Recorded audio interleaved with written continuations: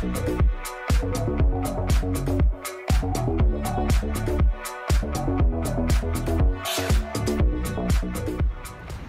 what's going on? Facebook Friday. My name is Eric Hammond. I'm with the Orange Stack. Today we're live in Beaver. This is a super small town in the middle of Utah. We're just heading back from our Christmas vacation, and it's 10 o'clock Pacific time, and we go live every 10 a.m. Pacific time on Fridays to bring you guys business strategies and tips and helping you grow your business. So like I said, we're out here in Beaver. There's a lot going on. This is like a gas station that's in the middle of nowhere that we stop at typically, and kind of a good middle of the way point for us to get gas before we get to Vegas. So anyway, we're heading back to San Diego today, and today's topic is kind of starting new, right? So 2018 is right around the corner in a couple days. By the time most of you who watch this, it'll be 2018.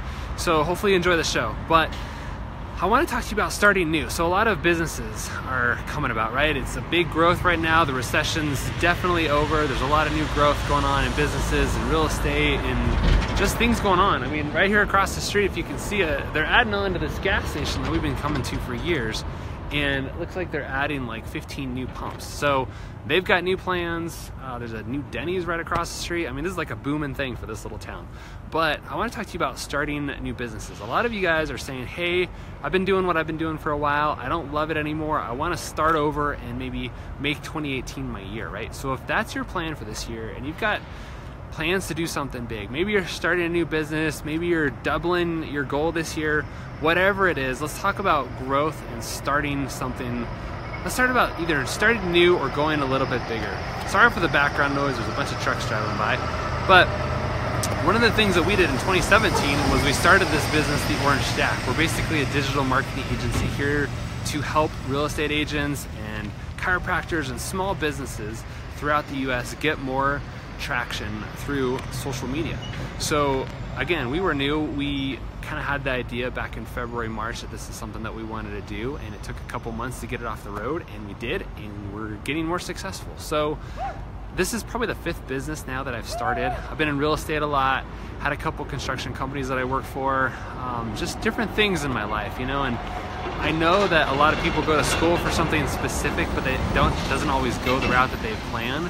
And sometimes you just need to do something that you're passionate about and excited about. And that's why thinking about starting a new business for you might be something that's on your radar. So what are some of the things to consider when you're starting a new business? I think timing is a big one. You know, right now we're getting to a kind of another peak in the recession. My wife and I were just talking about that in the car. You know, if you're in real estate, you got another couple years before the market either plateaus or kind of slows down. So what are you doing in real estate to kind of hold through the next couple years as we go through another recession? Usually the real estate recessions will affect a lot of other businesses. You know, if you're in lending or if you're in construction, or even if you're using a big truck like this to ship something, maybe something's slowing down because of a recession. So how are you going to plan for that? So your timing matters. You know, if you're at the end of a peak of a recession and you're wanting to start a new business, it might not be time. You might want to hold out until you get to the low of the recession and start over again. You know, if you're starting a new business back in 2006 and 7, you had a couple months of great time, and then 2008 hit and you might have been out of business. So that's a big one. Timing's a big one. Another one is budgeting. You know, what are your expenses? What are your costs going to be over the next year? If you're quitting, you know, an income job that you have to do this to start a new business, are you going to be able to kind of self-rely on yourself for the next 12 months if you don't make any money? So planning ahead for that and knowing that your costs, what they're going to be. You know, if you have, someone once told me, if you basically have the next 6 months of your life set away for personal savings and then 6 months of business savings, you can get through the next 6 months and see how it goes and what happens and get back on your feet pretty quick if you have to. But if you've got, you know, maybe a month or two of reserves and you don't make anything, you might be out of business before you even start. So think about your costs. I would go through your living expenses and office expenses and other hard costs that you're going to have with your business, you know, depending on what you do. I was up in Logan, which is North Utah County, North Utah State, and I bought a backpack from this little company that is small. There's like 10 guys that work there. They've been in business for 8 years, and they sell about 14,000 backpacks out of this place.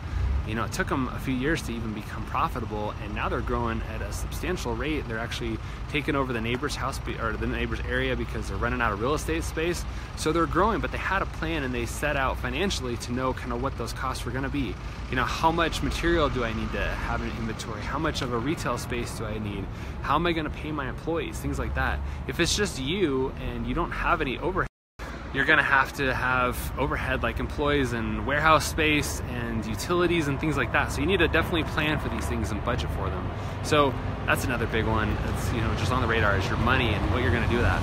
I would say the next one is just kind of understanding the goals that you have. You know, what are your goals for the year? Are you gonna be hiring people? Is it just gonna be you, maybe a spouse, things like that for the next 12 months?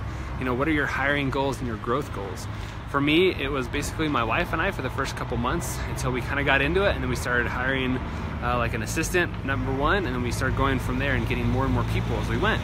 So kind of plan on, you know, what your growth goals are. You know, how many people do you plan on having over the next 12 months? You know, what does January of 2019 look for you? What would you like to be at? And then another thing that I did for us, which was super helpful, was just plan out the next year of goals. And I would say even go past the year. We just talked about, you know, what's January of 2019 look for you. I forget that the year's changing here.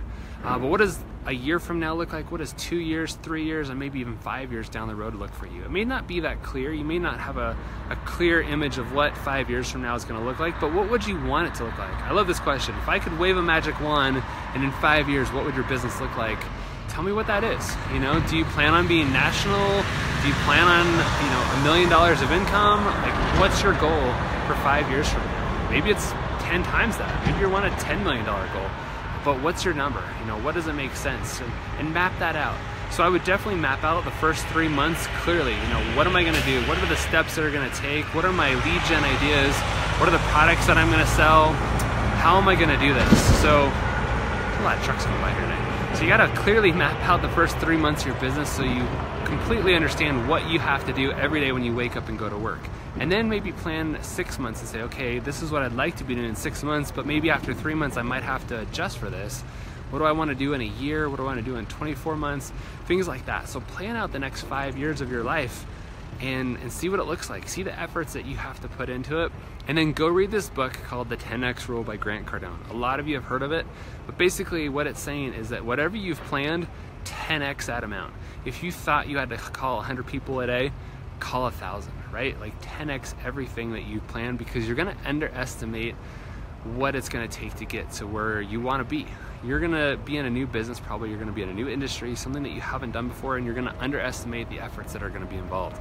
So that should be on your reading list this year, The 10X Rule by Grant Cardone. I've read it probably a dozen times. I love it. I even have a personalized license plate that talks about the 10X Rule in my life.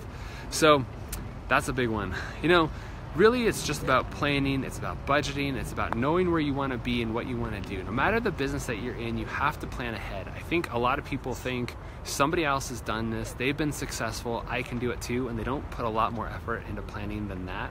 So whether you're becoming a new real estate agent this year, or you're saying, I've been a solo agent for the last 5 years, I want to start a team. Maybe you're moving to a new area and you want to start a new chiropractic business. I'm just throwing out scenarios based on people that I've talked to. Maybe you want to start your own dealership. Maybe you want to produce a skateboard company. Whatever it is in your life, you have to plan for it. You have to set out a goal. You have to decide, how am I going to know that I'm being successful? How am I going to know that I'm under where I want to be? Maybe your 6-month projection isn't being hit, and because you set your numbers, you can see that. And so you can make changes along the way, course correct, and get to the point that you want to be, so that by the end of the year, you'll hit your goal. But if you never set a number, you're never going to know where you need to be. So plan ahead, plan your goals, make it happen. If you need any help with marketing, that's where we can come in and help you. We do social media strategies. We help people with their online business and helping you get more business from your social media accounts. So my name is Eric Hammond, trying to wrap this up here. Again, we're live in Beaver, super small town. Do a quick pan of the desert, the awesomeness of what Beaver is. There's a small hotel here, gas station over that way, small place. But anyway, hope you guys had an incredible winter break. Probably took a couple weeks off to spend some time with your family. I hope your 2018 is unbelievable. Please join us every Friday at 10 a.m. Pacific as we go live and helping you guys grow your business, giving you strategies to help you get to the next level and do what you want to do. I appreciate you following along. Until next time, I'm Eric. I'll talk to you then.